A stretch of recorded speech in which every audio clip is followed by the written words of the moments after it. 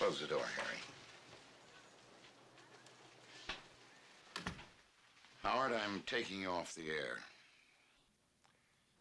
I think you're having a breakdown. Require treatment. This is not a psychotic episode. This is a cleansing moment of clarity. I'm imbued, Max. I'm imbued with some special spirit. It's not a religious feeling at all. It's a shocking eruption of great electrical energy. I feel vivid and flashing as if suddenly I'd been plugged into some great electromagnetic field. I feel connected to all living things, to flowers, birds, all the animals of the world,